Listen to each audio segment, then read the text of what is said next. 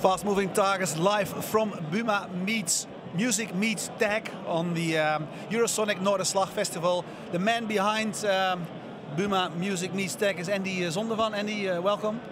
Hi. So, what is it?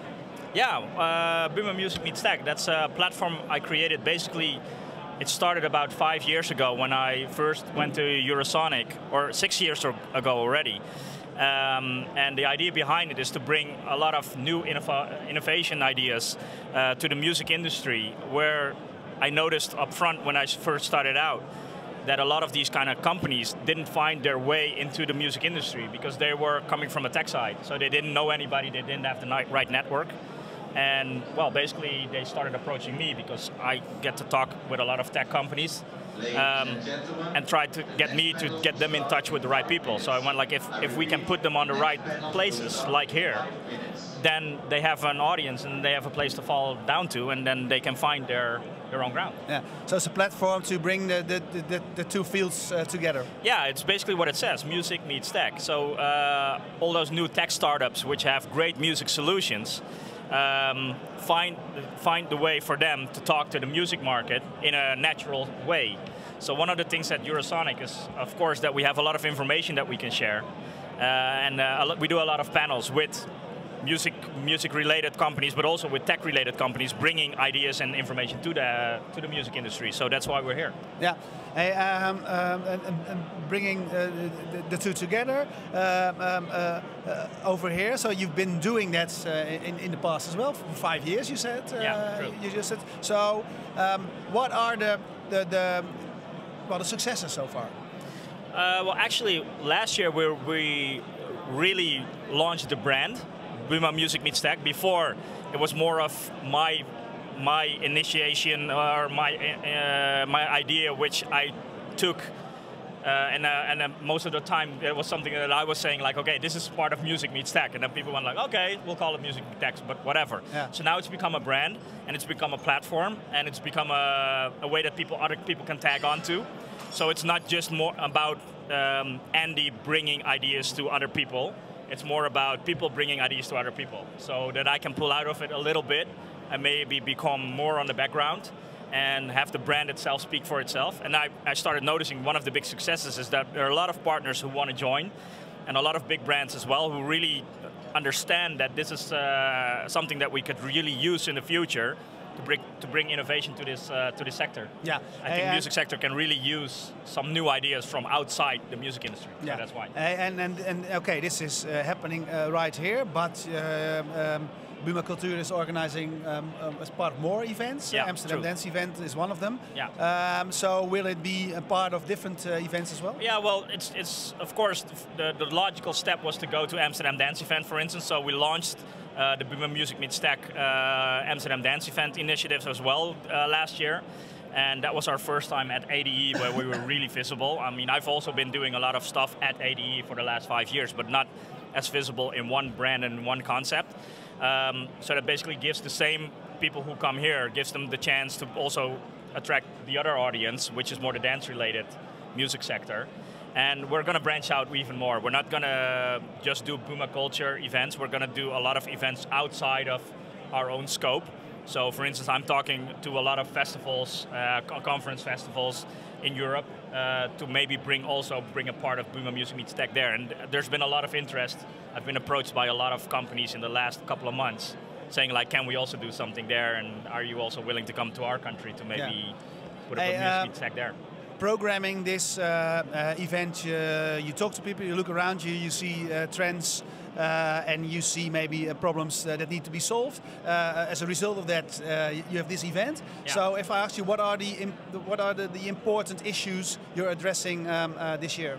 Well, there's a lot of them because, of course, we're almost programming 1/3 of the conference at Eurosonic now. So there's a lot of panels which we do. Let me go into 3 areas. One of the things, I'm not looking at as much at innovation as being a problem, but more as bringing something new or bringing just solutions, which necessarily doesn't mean that there's been a problem up front. One of the things that I think is a big opportunity today is we're doing 2 days of panel sessions regarding data monetization, where you can find a lot of solutions regarding data and what that can bring to the industry. Because I've been saying for the last 3 years, I think in a lot of panels and a lot of presentations that I'm doing, that we're a data-driven industry. And it's starting to really resonate within the industry itself now. And I can see a lot of companies starting to really dig deep into their data and starting to work together with other companies as well.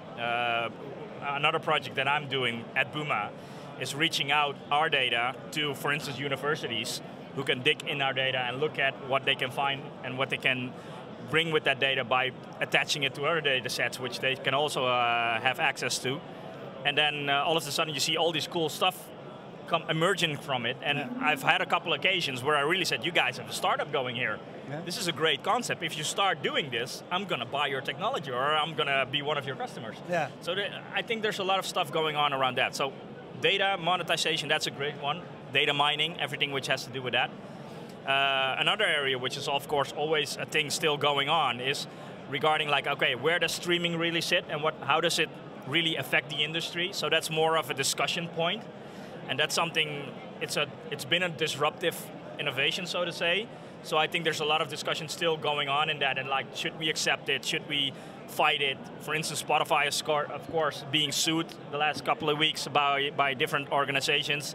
I think there's a lot of lack of knowledge still there. So bringing innovation information to the market, I think, is very valuable, so that they can understand, okay, this is the bigger picture, instead of this harms me today, but it might bring me a lot of business tomorrow.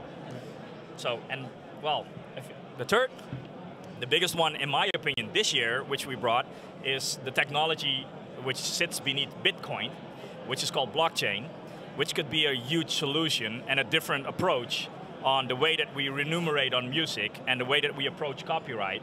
And it's in its infancy. It's really small today in the solutions. It's more of a promise, like, okay, Bitcoin can do a lot of stuff, or sorry, blockchain can do a lot of stuff, which we've been looking for, I think, in the last 20 to 30 years, on finding, okay, where's music being used? How can we get the money from that directly to the makers? How do we get that information going? How do we make it safe? A lot of huge questions which seem to be locked in that little bit of technology, which could really promise to bring something new. Yeah. An important problem of the blockchain, and as well as Bitcoin, is it's so hard to explain it to other people, isn't it? True, true. Yeah. And we're just, like I said, it's in its infancy. We have 2 specialists, actually, one from Deloitte and one from a startup, which I've been talking to in the last couple of months, who build solutions on blockchain. And one of the big solutions that they're building is that they're doing it with Swiss banks on making the euro blockchainable. I mean, oh my God. Yeah. So if they can do that, then I truly believe that if they're able to get those kind of solutions going on that much higher level than copyright issues, then of course, then we can also gain from that, and they will probably help us bring solutions as well. Not just that company, but I think there's a lot of companies emerging now, a lot of startups emerging now. So we have 2 specialists here, which I'm going to definitely expand on in the future. And yeah, it's really hard to really explain from a core perspective. I'm not even going to try today. but just what I do want to emphasize is just remember the word blockchain, let it resonate, find the information behind it, because, well, you heard it here first.